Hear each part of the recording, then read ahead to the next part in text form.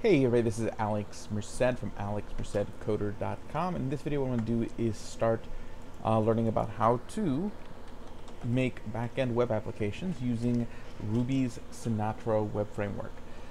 Basically, think of Sinatra as similar to Express in Node.js in the same way that Django in Python is similar to Ruby on Rails, where it's like batteries included, has all the bells and whistles, Rails and Django, while Express and Sinatra are more minimalist. You kind of start with nothing and you build up.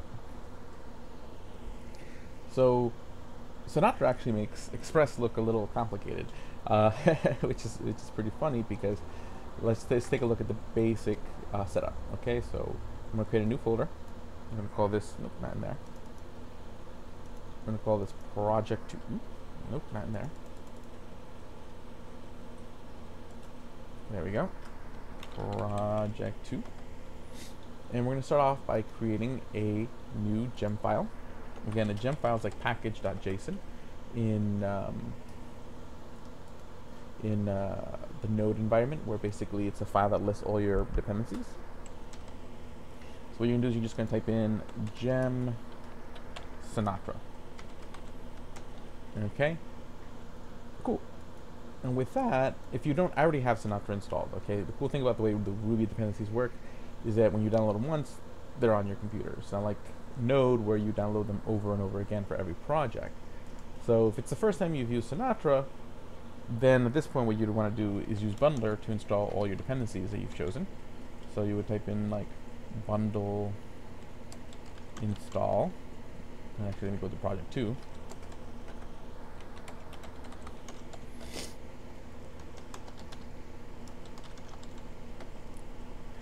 And then it goes and installs all the things. Okay, cool. And then so you got your gemfile.log. Then once you've done that, you're pretty much set to go. Just create a new file. We'll call it server.rb.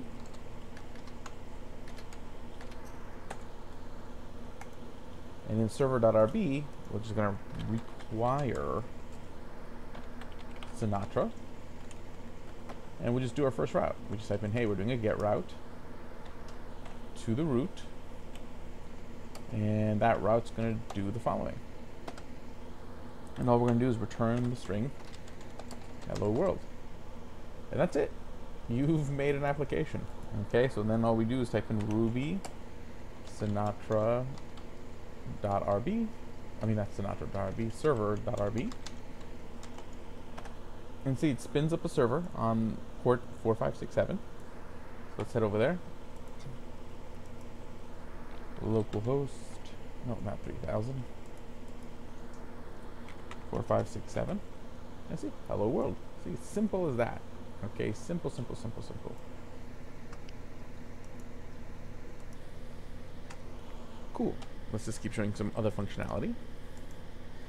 And then you could also do query, you could do parameters and queries like so. So let's create another route called get, and a query or a URL param is just like an express where you put a colon and the variable name cheese.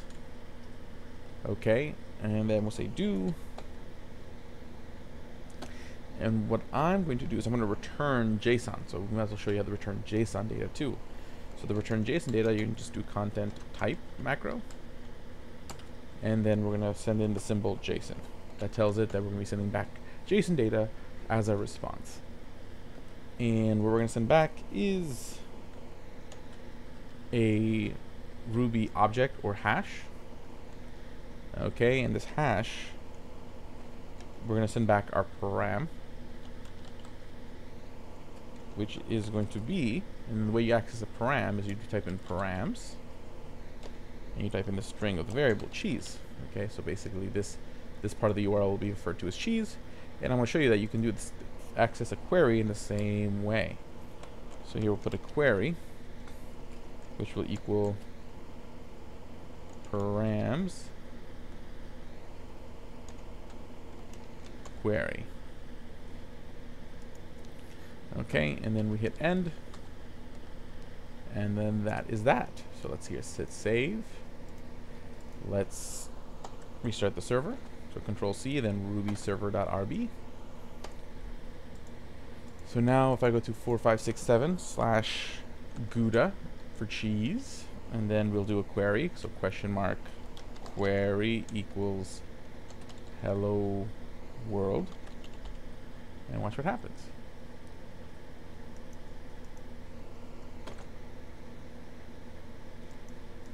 And it didn't return what I think it was going to return. I did something.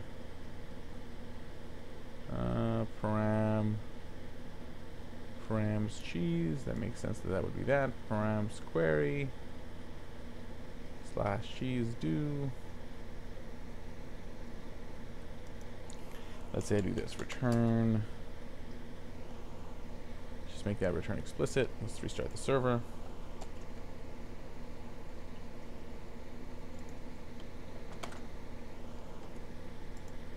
And just make sure I form that role right. Gouda. Yeah, that should be fine. Let me take a look at how I did it in my practice project. Make sure that I didn't do anything different. Content type JSON. Oh, I see. I have to add dot to JSON at the end of that. So there we go. Kill the server, restart it.